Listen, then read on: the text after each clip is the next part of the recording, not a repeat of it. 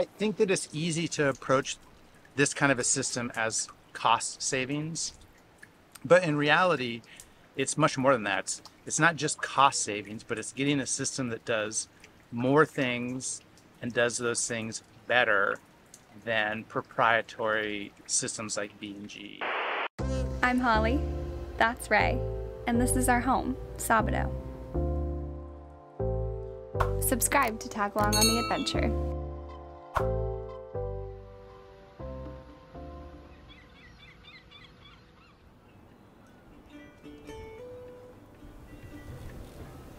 It's an exceptionally gorgeous morning here in Grenada. Hurricane season is coming to an end and I'm excited to get moving again, but we've really enjoyed our time here, so I think it's gonna be a little bit sad to leave.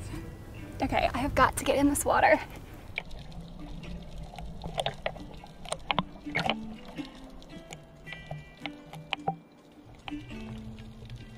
There's not very much to see down here, but Sabado looks pretty.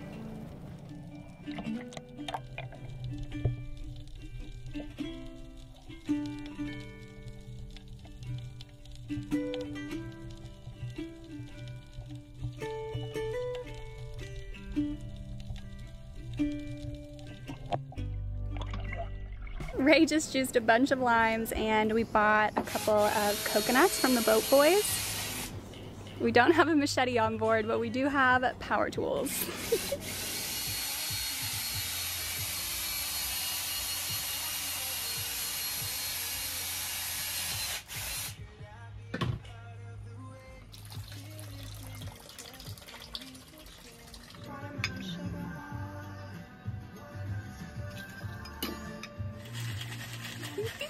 Cutie pie.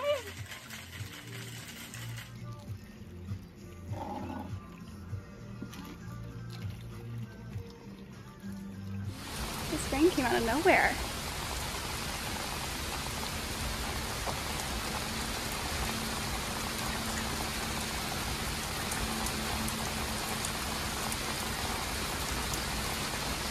This is actually beautiful with the sun like that. Yeah.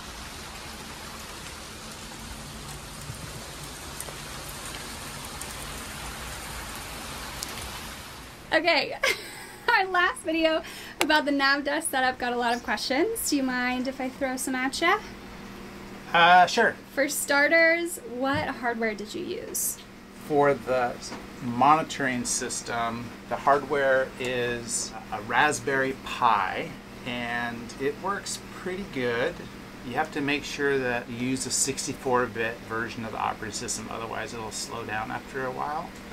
There are some other options that I'm sort of toying with. One of them is an Orange Pi, which is more powerful. It's a good system. It's super small. It's a single board computer. It runs on 5 volts, so it's very power efficient. And I could have run all of that software off of the larger desktop computer. I call it larger. It's still really small. But I wanted to keep it separate so that, you know, if we leave the boat for an extended period of time, we can shut the big system down and we can keep that smaller monitoring system running, and then we still can get to all of our remote systems on the boat. So yeah, that one's the Raspberry Pi that does the monitoring and the recording of the data. And then we have what's called a NUC computer. It's a really small computer, but it's pretty powerful. That is what we use to run the touch screen, the open CPN, and really the monitor, the display for the monitoring system is run on that. And that one, it's a much more powerful system, but it still runs on 12 volt. That was really important for us. We didn't want to run any of this stuff through the inverter. And so you have to be really careful when you're ordering these PCs.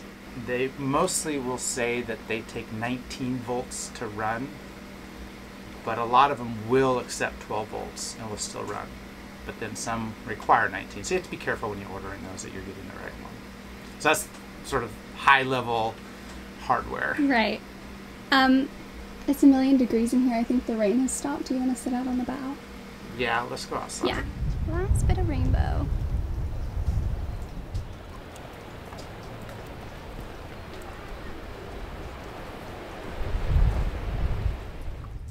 So what sends the refrigeration temperatures, propane, and fuel levels?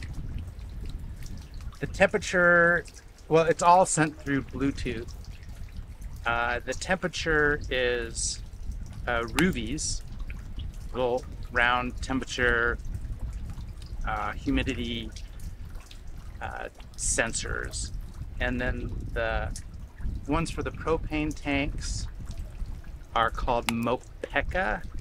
They can connect to the Raspberry Pi, but I have them all connecting to the Victron Servo, and just so that can gather all the information. It just makes it a little bit easier to have all in one place, because that also has our fuel tank and water tanks going into it and tracking it. So in theory, with this system, would you even need a chart plotter? No, you could get away. I mean, we have friends that just sailed around the world and used an iPad, the same iPad for the entire trip. So you wouldn't need a chart plotter. There are some things, for example, I think you would need some sort of manufacturer's system to do the commissioning of your autopilot. Right. But for the most part, no, you could use a tablet, you could use a touch screen at the helm. I don't think I would do it as my primary system, mainly because the screens are so nice on the latest models of multifunction devices from B&G and Raymarine and Furuno. But you could, and we have it set to where if something happened to our chart plotter, our entire system at the helm, we could still control everything through the nav desk, a laptop, or any of our phones and iPads. So what can it not do? I know in our video you showed the radar overlay. Is there anything that would allow it to do anti-collision sonar or exterior camera feeds? Yes, there are things that it can't do as easily or as integrated as a multifunction device at the helm. So with the B&G system, for example, I can click on, I can click on the AIS symbol and directly call it through the VHF. Have I ever done that? No, I've never done it. But you can do it. With the multifunction devices, you can have cameras built into it. You can do that on your iPads as well, or your computer systems. It just doesn't integrate as well. Now, but there are things that you can do with the OpenCPN and other software that we're using that isn't as easy on the multifunction devices, and that's monitoring all of your electrical systems, your engine details. Super easy to do, satellite map overlays, and you're not locked into a certain manufacturer's charts. You can use a lot of different charts. Once you get the system up and going, and that's probably another downside to the system that we're using. It does take a lot of time. We've been working on it for 2 years. We're helping other people do it, and we've also realized that there are people that want to do it themselves, just need a little push in that direction. So we've started describing our system, doing network diagrams, detailing the software and the settings, and we're uploading that to the Patreon site. And we'll keep doing that. We're really starting at high level information and drilling down into all the details. And I feel like that's a good way to help people get a head start and start going down that path, and then make ourselves available to help once they start doing that. I think that it's easy to approach this kind of a system as cost savings, but in reality it's much more than that. It's not just cost savings, but it's getting a system that does more things and does those things better than proprietary systems like B&G and Raymarine and Furuno. Now those systems have their place, and we're going to continue using it as our main navigation system. but there are things that we can do better with this free software. And so we're just going to keep exploring that. And I definitely encourage other people to give it a try. It doesn't take any money and just a small amount of time to download it and install it. It'll run on your Windows computer, your Mac computer, and Linux. Just do it.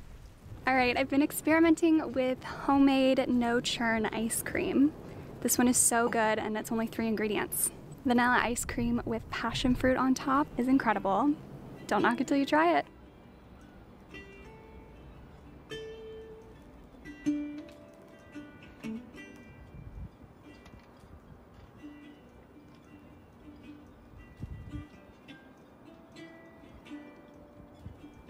Doesn't get better than that.